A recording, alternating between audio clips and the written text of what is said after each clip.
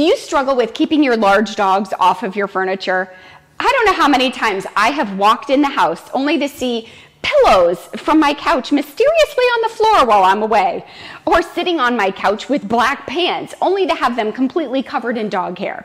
If that sounds like things that you struggle with as well, then stick with me. This is the right video for you today, because today I'm going to give you 3 quick and easy tips, hacks, so to speak, for how to encourage your big dogs, your large dogs, to stay on the floor, stay on their own dog beds, and not get up on your furniture, especially while you're away.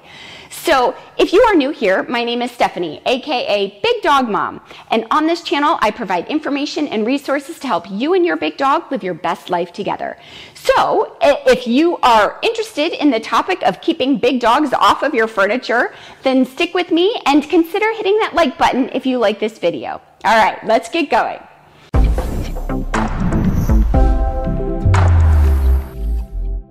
Out of the 3 tips, the first tip is the only one that really involves you and your dog working together. And there are 2 components to this tip that I have for you.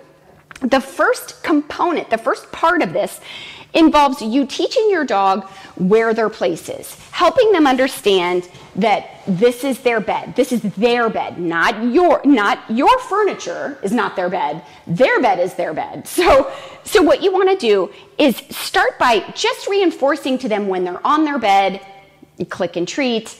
When they're on their bed, you can start to associate the word, go to your place, go to your bed. You start to pair the words with the action on the bed. So that's kind of the first component of it. And I'll just show you kind of what that looks like. And then we're going to go into the second component. And then we're going to talk about the next 2 tips, which are more when you're away. So make sure you watch to the end of this video. Okay, so the first part of this is, Sally, come here. So the first part of this really involves you just having your dog be on the bed and then reinforcing that they're on the bed. Okay, on your bed. So now Sally already knows the word, go to your bed, get on your bed, something to that effect. So basically all I would do is just reinforce when he's on there, he gets a click and a treat. Yes, you're so good. The other component of this tip that involves you and your dog is really just when you are on the couch, when you are in and around your couch, you want to make sure that your dog, when they start obsessing, if they start to get on the couch, especially if they would start to get on the couch, that you reinforce every time they look away from the couch, you would click treat that. Anytime they walk away from the couch, you would click and treat that. So it really is just reinforcing when you show motions away from the couch, you get reinforced for that. You get treated for that behavior. But Sully is not really cooperating too much. Come here. So with Sully, what I might do is just, I see, sit. Yes. So we're going to see if this works. Okay, well, there's Junie. Okay. So what I might do is wait until they, on your bed. Good job. Okay. Junie, on your bed. No, that's not your bed. Over here. Junie. Well, it's a little hard with 2 dogs. Sully is a little bit more anxious here. Get on your bed. Good job. Okay. So it might be kind of hard to show you the second component just because they're not really, I don't have dogs that obsess with getting on the couch. Sully, up. Yeah, I don't think he's even, Sully, off. Good job. Yeah, he's the one that will tend to get on the couch if there's either dog to get up there, it would be Sully. On your bed.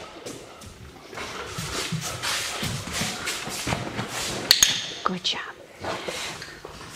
Okay, so that's kind of the first tip, and really I'll just summarize really quick after I get a slobber rag. I'll just summarize that really quick. It was a little hard to see the second tip, just the second component to that, just because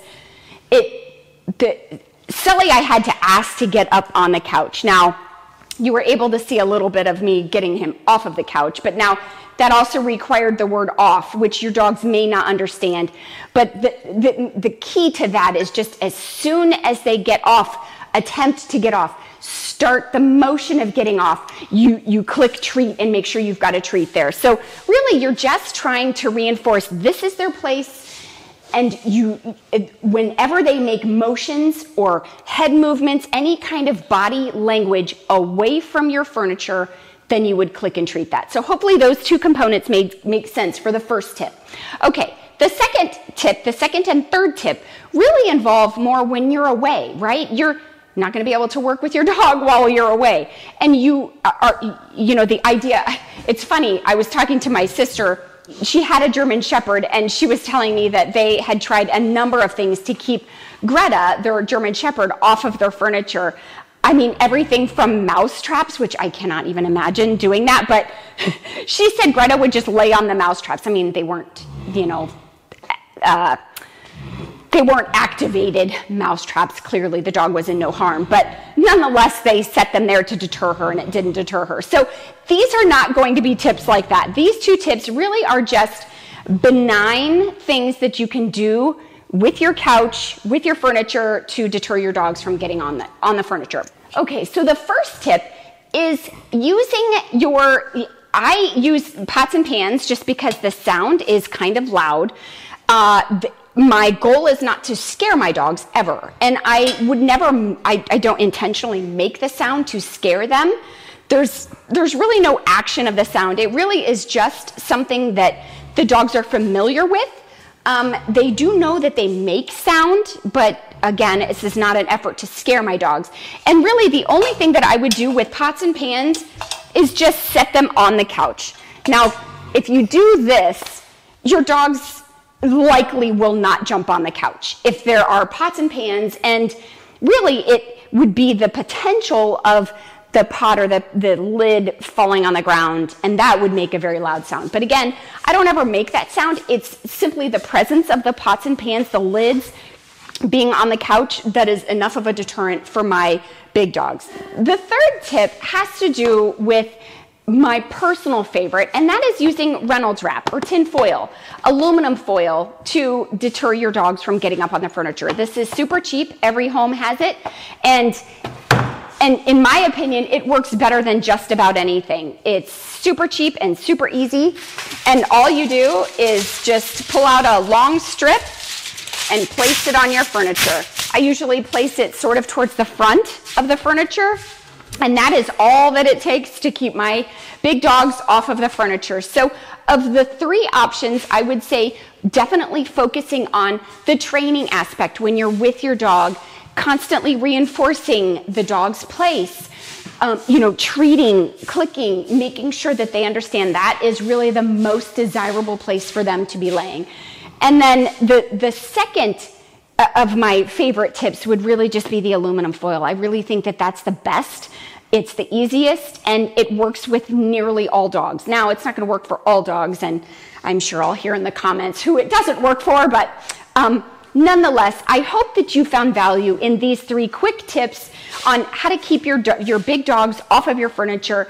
If you have any other tips, please put them in the comments below. I'm always interested, as I shared with my sister using the inactivated mouse traps. I'm always interested to hear what other people are using, and I think we can all learn from that. So definitely put in the comments below any other ideas or tips that you have for keeping dogs off of your furniture while you're away. And we can start a conversation about that, and we can all learn from each other. So if you like this video, please hit that like button. And if you haven't done so already, hit that subscribe button and turn on those notifications so you don't miss any late breaking big dog news. All right, thanks so much for watching, guys, and we will see you in our next video. Bye for now.